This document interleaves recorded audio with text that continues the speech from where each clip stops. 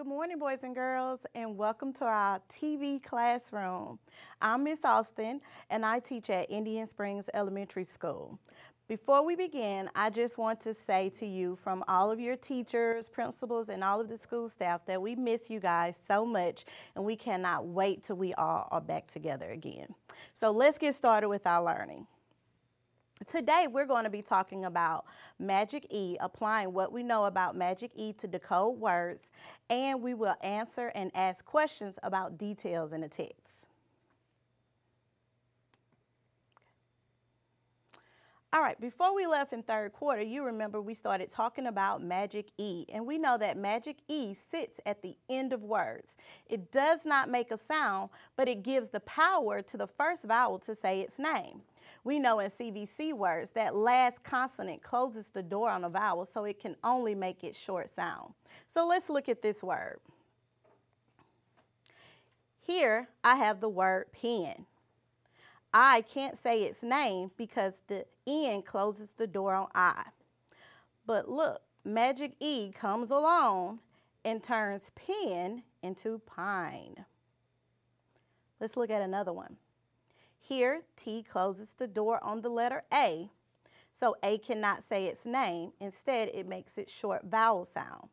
So this word is mat. Magic E comes along, opens the door so A can say its name, and now we have the word mate. So remember, whenever you see Magic E at the end of a word, it's going to give the power to the vowel to say its name.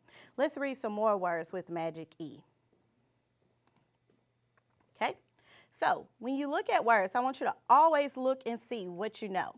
So when I look at all of these words, I see they all have an E at the end. So that means Magic E is giving the power to these vowels. So in this word, I see the letter A. It gets to say its name. Let's sound this word out. Plain. A said its name, plain. The next word, Magic E is giving the vowel to the letter I to say its name. So this word is bike, bike. In this word, Magic E gives the power to O to say its name. So the word is bone, bone. You hear the vowel sound, say its name. In this word, Magic E gives the power to the first letter to say its name. So the E gets to say its name. This word is Pete, Pete.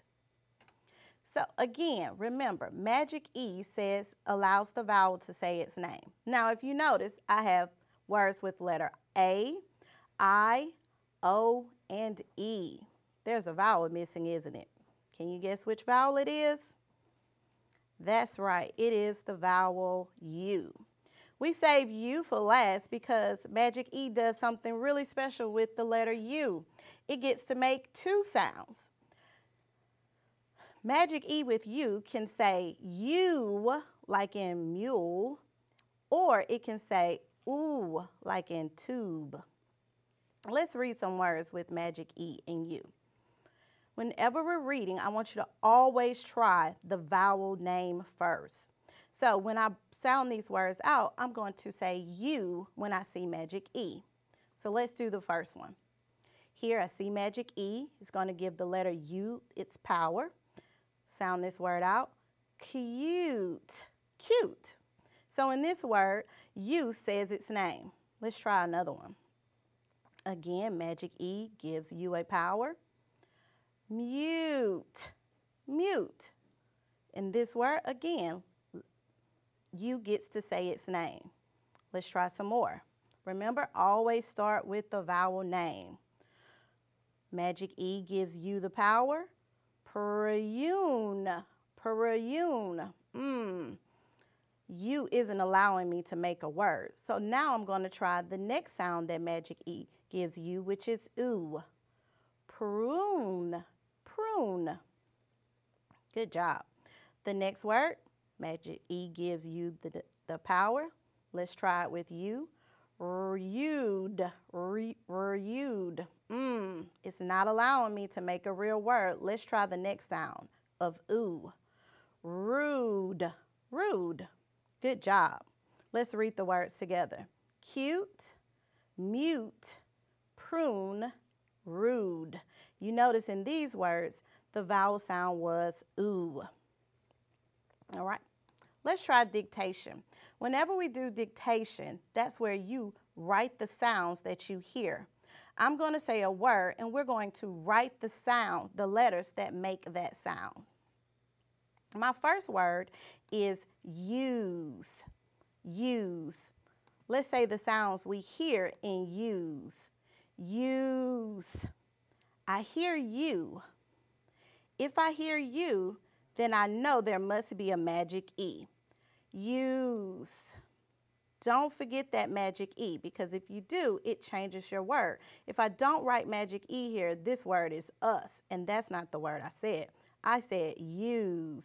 So what's going to open the door to let you say its name? That's right, magic E. Let's try another one. Listen to my word. Flute. Flute. Let's say the sounds we hear in flute. Full-oot. I know that magic E allows the letter U to say ooh. Let's write the sounds we hear. Full, ooh,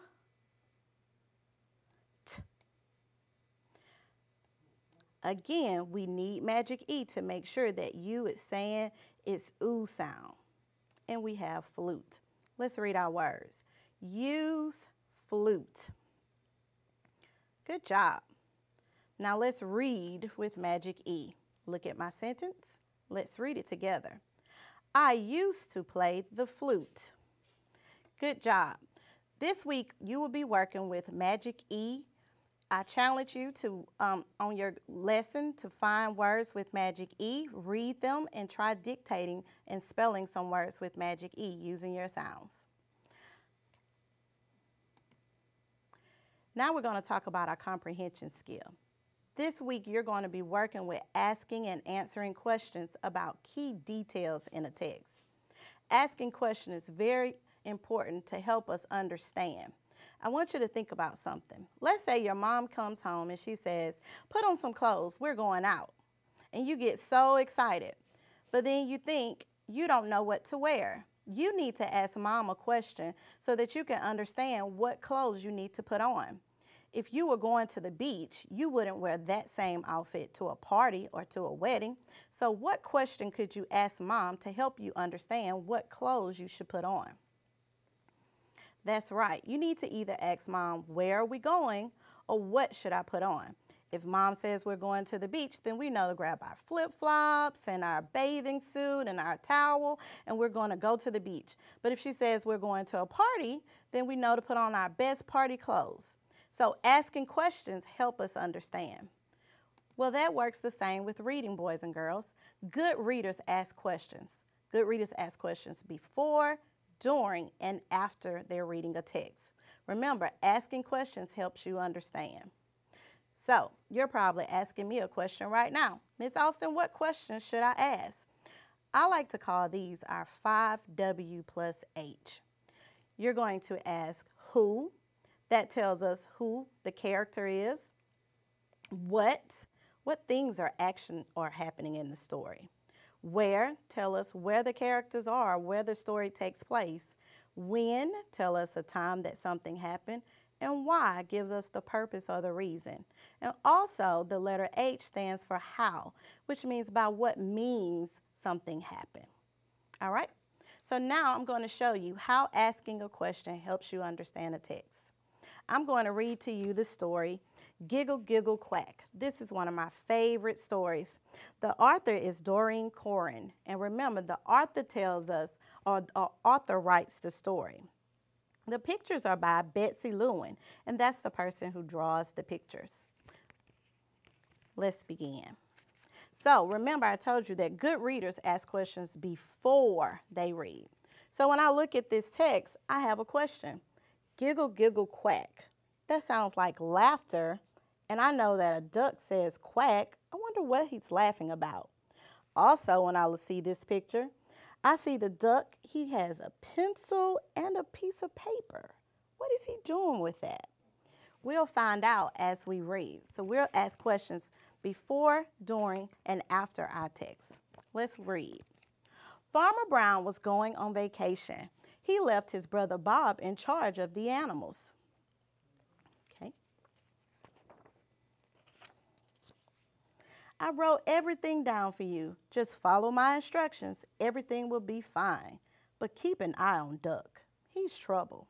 I have a question. Why does Farmer Brown say to keep an eye on Duck? And why does he say he's trouble? What does Duck do? Okay, let's keep reading. Farmer Brown thought he heard giggles and snickers as he drove away, but he couldn't be sure. Bob gave Duck a long stare and went inside. He read the first note. Tuesday night is pizza night, not the frozen kind. The hens prefer anchovies. Giggle, giggle, cluck. I have another question. Why would Farmer Brown leave a note for the hens to eat pizza? That's not what hens eat. But look here, I see Duck. There he is again with that pencil and a piece of paper. What is he doing? We'll keep reading to find out. 29 minutes later, there was a hot pizza in the barn. There you see the farm animals eating their pizza. I wonder how they got it. Look at the picture. Who is that person? That's right. That's the pizza delivery guy. So you see, asking questions, we can get our answers from the text as well as the pictures. Bob checked on the animals before he went to bed. Everything was just fine. So all the animals are sleeping just like they're supposed to.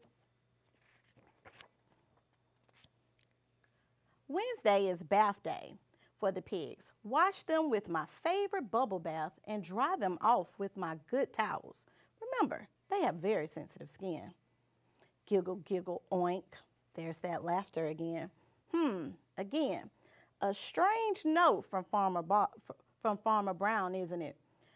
Pigs don't take bubble baths, and he left instructions for them to dry off with his good towels.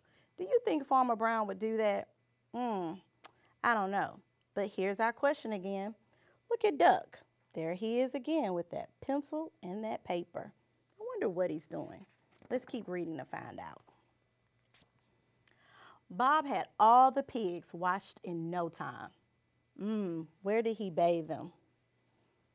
In Farmer Brown's tub. I wonder what that happened if Farmer Brown was there. Farmer Brown called home on Wednesday night to check in. Did you feed the animals like I wrote in the note, he asked.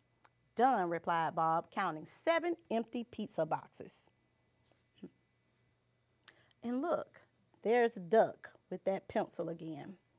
I'm starting to think I understand Farmer Brown's message about watch Duck. Why is every time we see Duck, he has a pencil. What is he doing? Did you see my note about the pigs? All taken care of, said Bob proudly. Are you keeping a very close eye on Duck, he asked. Bob gave Duck a good long stare. Duck was too busy sharpening his pencil to notice. I think I'm starting to understand why Duck has that pencil. But let's keep reading to check. Just keep him in the house, ordered Farmer Brown. He's a bad influence on the cows. Giggle, giggle, moo, giggle, oink, giggle, quack. There are those animals laughing again. Farmer Brown this time says that Duck is a bad influence on cows. Influence means that somebody affects your behavior. Either they can make you do something good or they can make you do something bad. But here Farmer Brown says that Duck is a bad influence on the cows. I wonder how Duck is a bad influence on the cows. Let's keep reading. Thursday night is movie night. It's the cows' turn to pick. Wow, there goes another strange note from Farmer Brown. Cows watching movies? Giggle, giggle, moo, Now the cows are laughing. Bob was in the kitchen popping corn just as the animals settled in to watch the sound of music. The phone rang. Who could be on the phone? I think I know. Let's check to see if we're right. Did you guess Farmer Brown? I did too. The only thing Farmer Brown heard on the phone on the other end was giggle, giggle, quack, giggle, moo, giggle, oink. Uh-oh. Duck, screamed Farmer Brown. How is Farmer Brown feeling? That's right, he sounds like he's upset. He hears all the animals inside the house. Let's see what happens. Duck says, "It's for you, Bob." I love that story. Boys and girls, I hope you see how asking questions help us understand the text. Before we read, we asked the question, why was Duck holding a pencil and a piece of paper? Throughout the story, remember, Farmer Brown left strange notes for animals to eat pizza and take a bath take a bubble bath with his favorite towels, to watch movies.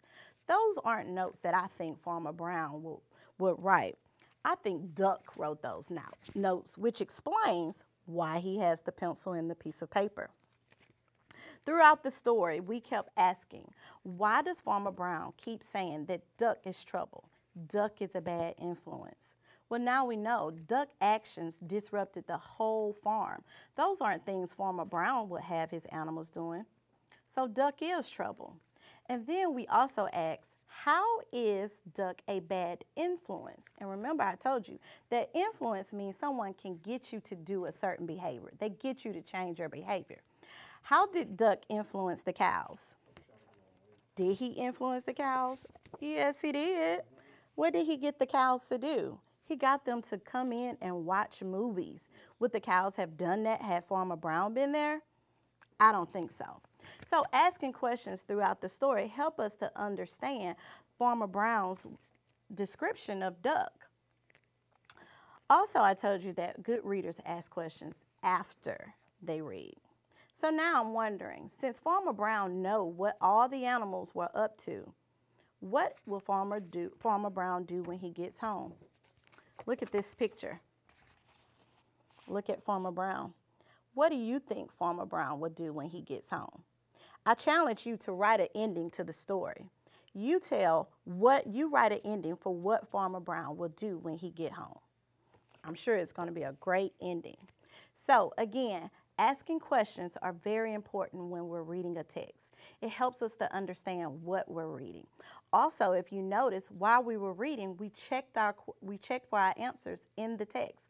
I always tell my students, reading is my favorite subject. Why? It gives you all the answers. So when you're taking a test or your teacher is asking you a question, refer back to your story. I challenge you this week. You have some passages in your packet, and your teachers may have some passages on Google Classroom. As you're reading, ask questions before you read. Look at the title. If it has pictures, look at the pictures. Start thinking about, what is the text about? As you're reading, ask yourself questions to check for understand. Ask those who, what, when, where, and why questions. And after you read a text, also ask questions that they didn't come up with the ending, or questions you may have about something that you read in the story. Again, asking questions help us understand. I will see you guys on Thursday. Again, we will continue working with Magic E and asking and answering questions. Next week, we will look at a text and ask specific questions to help us understand. Until next time, I'll see you later. Bye, boys and girls.